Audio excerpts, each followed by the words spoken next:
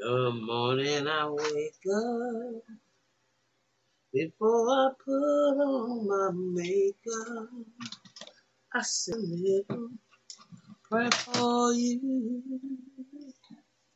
And while combing my hair now, and wondering what dress to wear now, I say a little prayer for you forever and ever.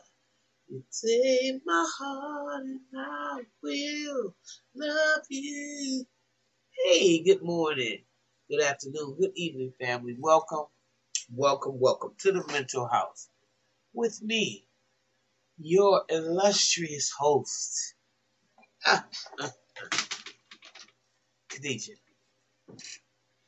This is really going to be a short video blog. I just want to make a couple comments to some of these uh, Republicans or people who are misappropriating Dr. King's words.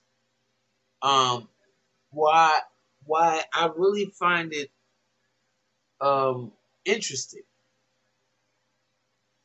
and sick, quite sick, that you would be so insulting to use Dr. King's words in your voter suppression, in your direct attack on black and brown bodies. I mean, it's incredible. So what I just want to say, just want to shout out and tell you, why don't y'all stop misappropriating Dr. King's words? Stop being full of crap, okay? Stop invoking his name in your racist, hollow, empty, hypocritical, devilish mindset. Stop it. Just quit. I mean, really. Y'all is, you know what? You know, y'all are really devils. There's no other way to describe your behavior. There may be some individual Europeans that are good, but collectively, and there's this elite class, collectively, y'all missed the boat. Y'all are some evil mofos. Just disgustingly evil. I mean, it's nothing that you devils can think, feel, is in any way reflective of the heart of Dr. King. You ain't even built that way. You're a Neanderthal. You don't have no hue in you. There is no compassion in your soul. You are not. I wrestle with this. I wrestle with it. Trust me. If you're even human. I don't think you are. I really don't. And just an example of that is that book everybody's talking about. Of course, I had to pre-order it. I and I Alone. The great narcissist Donald Trump and his last few days in his last few days in office. It was just a hot mess. From the Attorney General, from his head of the FBI, I mean everybody, the William Barr, all those people. Mike Pence, he knew he got himself into some shit just being a vice president of this guy. He knew. Dude told him before the insurgent. There's some excerpts that are coming out in this book that they're going to show y'all, especially people of color, us black people. Let's just start right there. Forget people of color. Let's just start with black folk.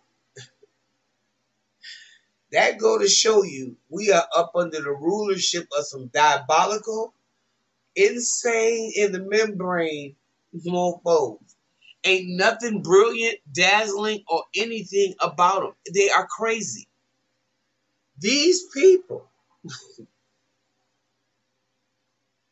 allowed this white man, where else, to just run ramshot over the country. All of them knew it. All of them know that he's a threat to democracy, and they didn't care. Somehow people with these personalities have the ability to just draw and throw you totally off your square. Like when I was listening to the lawyer that got arrested. I can't think his name right now. Y'all know how they go. But he said he didn't have to do that. He said he was already a financially secure lawyer. He had his future, his children's future, his wife, his family, things cut out for him. It wasn't that he needed Donald Trump. But the lure and the magnetic energy that comes behind people that are insane like that, like Jim Jones, it's mind-boggling. And it's not to be denied. And most people can't recognize it because they can't recognize narcissism, these personality disorders. They just think that the person is, oh yeah, he's right. And all the time they being led to the slaughter like sheep.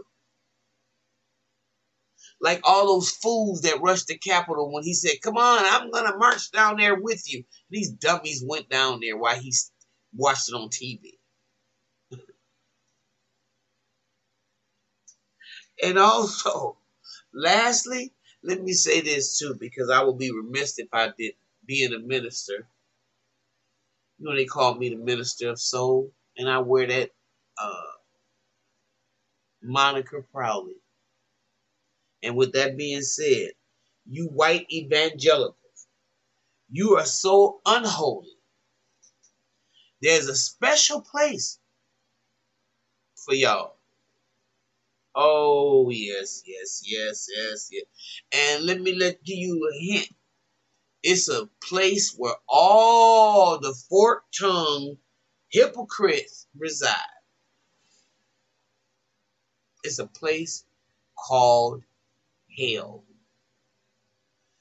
And the table is set for all you evangelicals. From Paul the White to all of y'all. Sicky, what's the dude's name? I get scared when I even see his face. He looks like a devil with the black hair. Y'all know who I'm talking about. It starts with a C, I believe. The man is insane. Copeland.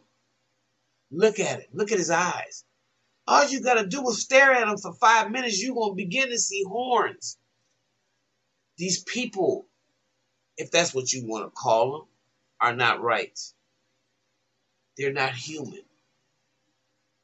There's no hue in these beings. In fact, they are more in line with the Neanderthal, which they are part of, which is in their DNA. It ain't in ours, but it's in theirs. And their ways and their actions speak so much louder than their words. So I just want to leave you with that. And don't invoke Dr. King no more. I don't really want to hear it. I can't hear it. With that being said, if you like what you hear, I want you to like, subscribe. I want you to share this video. And I'm going to see you in the next one.